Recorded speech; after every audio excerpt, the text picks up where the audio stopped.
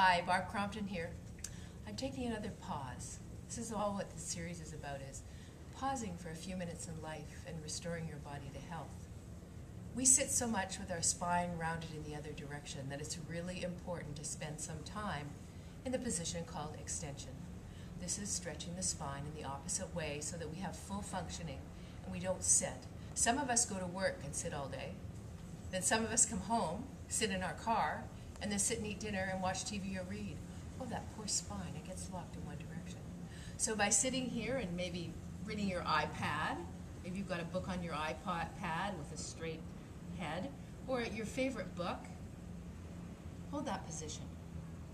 You might choose after a while to take it a little bit further, so we walk our hands forward and see if there's any more room in your spine, squeezing the shoulder blades down, keeping your chin in line, not dragging it or not lifting it up, looking straight forward. You might choose to try that for a minute and then go back down to your elbows, or if it gets too much for your body and you are your greatest teacher, you can come down to here, which is still an extension position.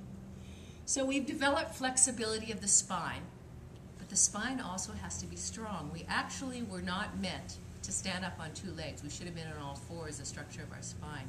So the back must be strengthened. All the muscles that are along the spine, called erector spinae, wants to be strengthened. So instead of using any part of your upper body, I want you just to use your lower back.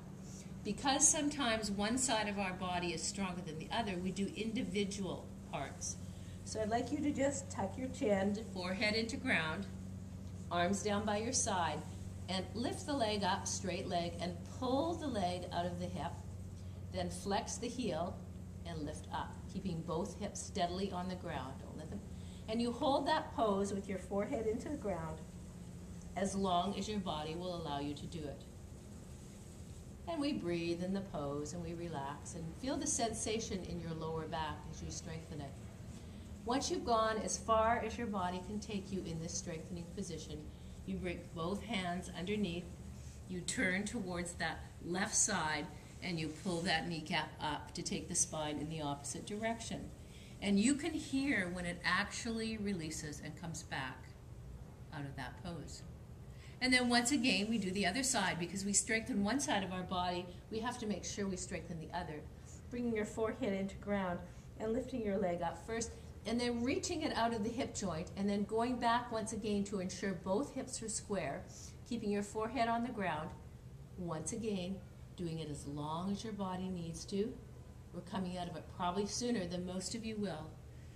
And when you're ready, once again, bring your hands underneath, turn to your right side, and bring the right kneecap up as you look. Now to release the spine, we have to take it in the other direction.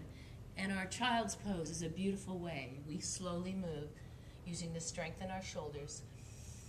Some of us will just stay here in what's called pensive child. We bring our elbows up and we turn our wrists in and we bring our eyes down. And this is where we have great thoughts that come out, is in pensive child.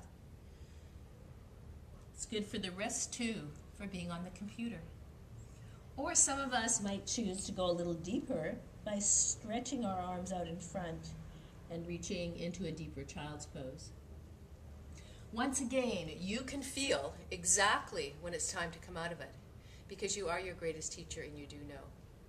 A flexible, strong spine is very important in life. Optimal health. So pause. Namaste.